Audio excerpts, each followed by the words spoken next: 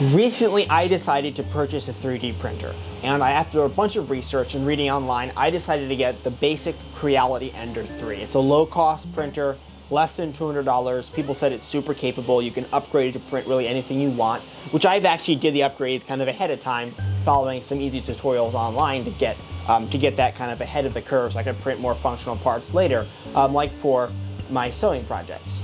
So I got started. I printed some benchies out, I think like all of us do, and I got good results, and I decided to start printing more interesting items. So my intention with this printer originally was to print some like Dungeons and Dragons characters and some Yoda busts and things like that. Maybe some fidget spinners and models and things like that. Just normal items that I'd like to manufacture that are easier to print on a printer than they are to go buy, because they're actually really expensive to buy those little guys. So on the printer I can make them for a lot lower cost. So I printed one of these little gear spinner things, which is actually a super cool model. It works really well and you can spin it. It's super practical, it's durable, and I was really impressed. So I was excited to keep printing items. So I downloaded a bunch of stuff and just started printing it. And one example is this little castle right here. It's a really detailed model. It's got all these little pointy spires on it, and the printer did a great job with this guy. So that was really cool. And I was excited to continue moving forward. And this video is going somewhere, and this is the reason I'm doing this video. I'll get into in a second. It's because I have kind of a big question for you guys, because I experienced a lot of strange things with this printer. But at this point in my printer journey, it was pretty normal. I went ahead and printed some functional items like this little fabric seam folder right here for some sewing projects I do, and it came out really nice and actually worked really good. So I did that, and I printed a few other items, but then one day I went ahead to print something, and my printer made this. And it was strange. I wasn't expecting this, but the printer printed this item, which I don't think is what I was trying to print originally, and I don't know what this is. It's some sort of, it looked to me at the time like some sort of a, maybe an old, like a dinosaur skull model maybe. Like it has some nostrils and some eyes and like something along the top of its head here. Nothing I recognized, but that's all I could figure it was. And it printed pretty solidly, actually. I was surprised how long it took to print. It was weird, but things got weirder next. It went ahead and it printed this model here. So, didn't know what this was either. Don't recognize it. No idea what it could be. Some sort of a prehistoric rhinoceros maybe, but printed this, and it kept printing items like that, and it was weird, because it's like a printer of a mind of its own. Like it was not happy with what I was trying to print, and it was trying to print items it wanted to print. It was weird. That's my impression the whole time. That's kind of what I want to ask you guys about. And it printed other stuff. It printed like this dog-like item with like little front legs, and other things like that. And I got a whole bunch of these, and we'll get to that in a second. But one day, something more disturbing and sinister happened. I went ahead and I started the printer. I was kind of excited at this point. Like I didn't know what other creature models it was going to produce. I didn't know what it was going to do next. It kind of, as I said, had a mind of its own. Like it wasn't happy with the items I was trying to print, like they were too boring or bland. I don't know. But one day, it printed this item right here. And at the time, I wasn't quite sure what to think about it, but I don't know much about these. But while I was donating to Giffords, I did see some images of things that looked like this, and I'm pretty sure that they were guns.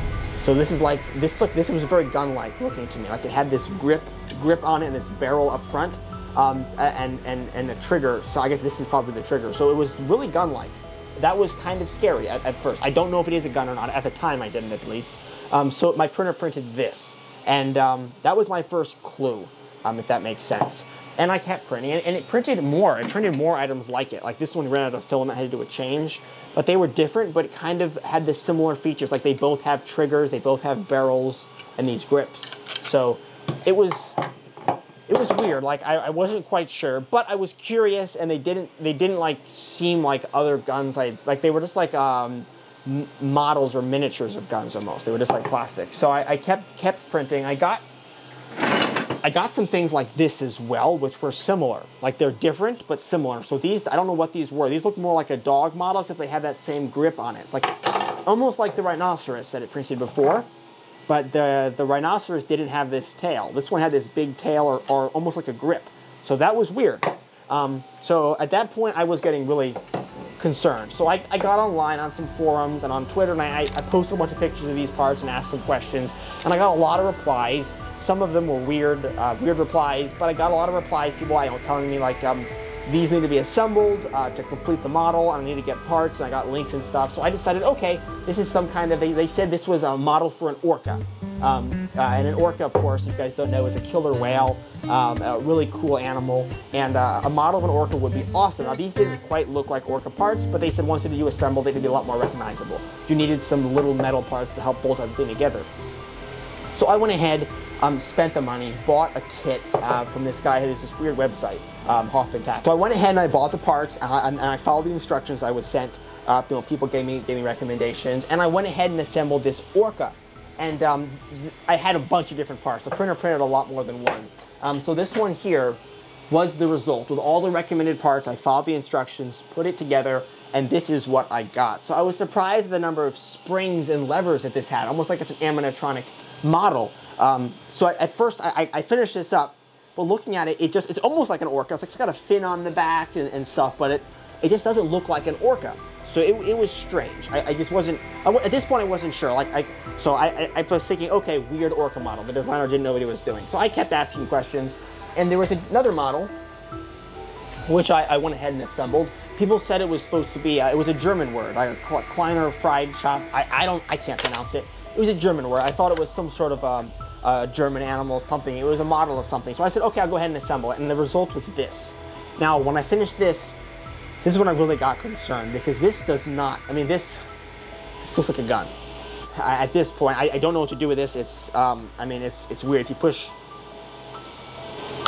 So at this point, I have a question for you guys, my audience, who's viewing this video. Go ahead and leave a comment down below.